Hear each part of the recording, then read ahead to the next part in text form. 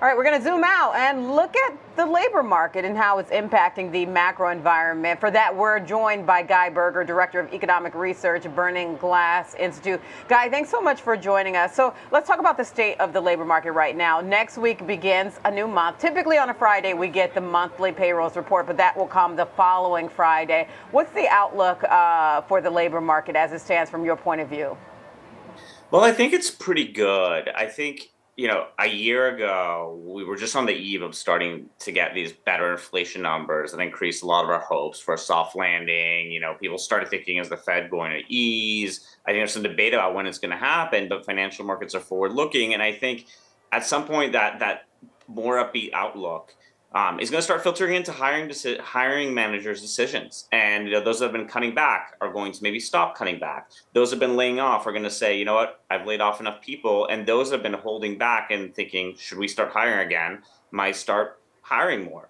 So I think overall, it's not an amazing picture, but I think it's a decent one. Yeah, so there has been a lot of strength in the job market. And then next week on Thursday, we do get weekly jobless claims, and that's considered more of a leading indicator in terms of the job market. But then when you think about kind of these waves of layoffs we've seen from last year, I mean, there was all these worries about the job market, and there's just been really a lot of strength in the job market. Where are the cracks in the armor that you're seeing?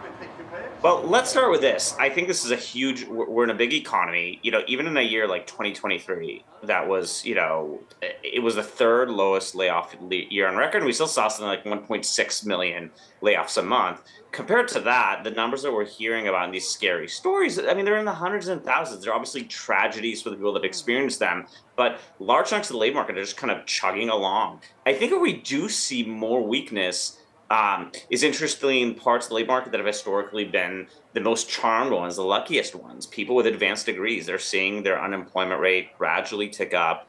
The premium and pay that they get relative to people with just a bachelor's degree is shrinking. Meanwhile, people that in the market that just in the job market that just have a bachelor's degree, they're probably not I mean, it depends on the industry they're in, but for them, the job market just seems peachy. So it really does seem like, I don't want to get too much into is there a white collar recession or not, but it is definitely sort of the top of the top as far as people that have historically done the best that maybe are getting a little bit of chill relative to what they've been used to in terms of the opportunities they have. And then let me ask you then specifically about the white collar layoffs that we've seen. We've heard this term. It came from Meta, the year of efficiency, and we've seen that kind of ripple through the tech sector. And we've seen ongoing waves of layoffs in the tech sector. And, even Meta, when they recently reported, talked about keeping up the momentum with that quote unquote efficiency. Is there expected to be continued waves of layoffs in the tech sector from your point of view? Well, I think there might be, but the question is at some point, do these firms decide, you know what, even if I'm going to continue pivoting my firm, do I need to hire as well? And I do think that the chances are that most of the correction in terms of the number of heads is behind us. I think those are increasing. I think, it's in the end, we can talk about, why are these firms still laying people off when their stock price are doing so well? At some point, this suggests there's room for profitability and expansion. And I think ultimately a lot of these companies, particularly the ones that seem like they have the finances to do it, are going to take advantage of that. And it's just them determining what the growth areas are and hiring accordingly. And then who has the upper hand now? For a while, it was employees that had the upper hand. That started changing. Who has the upper hand now when it comes to the job market? Is it employers or employees, or is it a tug of war right now? It is totally a tug of war. I think relative to what we were, those of us like me that are old enough to remember the early 20 teens, this is a much better job market than that. I mean, the point is there are people that were having extreme difficulty finding jobs out of college or out of high school that, these days don't face that same challenge. But it's also not quite as hot as it was in 21, 22, when I joke that you could walk out your door and 5 recruiters would ambush you and try to hire them for their companies. At the time, I think this is the kind of environment where people aren't getting as big raises they were before. If they want, for example, flexible work or remote work, they don't find those as readily. And so in some sense, this is much more similar to the mid-late 2010s. It was definitely not a bad job market by any means, but it's not the spectacular red hot one where employees had all of the bargaining power 1 or 2 years ago. And then, Guy, I want to ask you about wage inflation.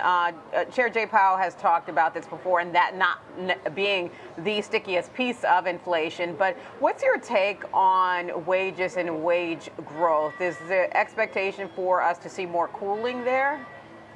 Yeah, I'd say there's probably going to be some cooling. I don't know how much more though. I mean, if what I'm saying is right, and that some of these things like hiring and quits um, that have moderated over the past year at some point stabilize, then it might be that we've seen the bulk of wage growth moderation that we were expecting. I still think it's uncertain. I think beyond that, I know Chair Powell is obviously very focused on it as a potential driver, but I guess I wouldn't put it past the possibility that wages turn out to be less of a driver than of inflation the Fed has thought, and we keep seeing January's data aside, we keep seeing the kind of relatively benign inflation numbers we saw in late 2023, and that wage growth, we really are entering a period, productivity growth is higher, where we can have strong labor market, we can have strong inflation adjusted wage growth, and it really doesn't push inflation up very much.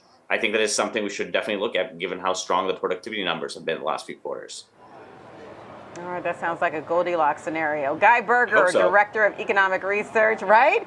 Burning Glass Institute, great information and insight. Also love the guitars. Thank you. Thank you.